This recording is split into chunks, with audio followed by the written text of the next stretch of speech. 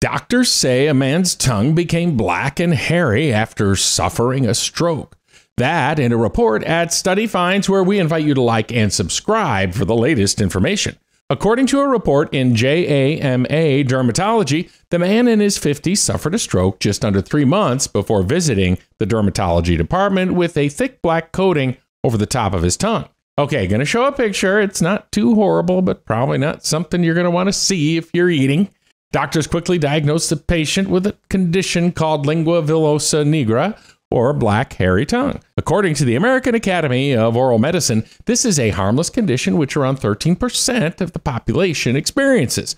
The Indian team at Medical Trust Hospital in Kerala note that the patient started to develop this hairy tongue about 2 weeks before entering the hospital.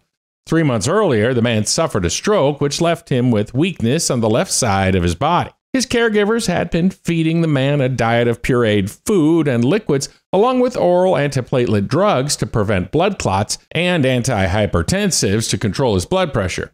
Study authors suspect the stroke patient's diet likely played a key role. The team explains that people on a pureed diet suffer from a lack of abrasion or stimulation on the top of their tongues. This causes a buildup of a protein called keratin. From there, tiny projections, which cover the tongue, they're called filiform papillae, start getting longer and look like actual hair follicles on the tongue. Although black is a typical color for this overgrowth, the color can change depending on the bacteria or fungi in the mouth. Other issues which can cause this to happen include poor oral hygiene, radiation treatments around the head and neck, too much tea or coffee drinking, and tobacco use. Typical preventative measures include brushing the tongue with a toothbrush or using a tongue scraper.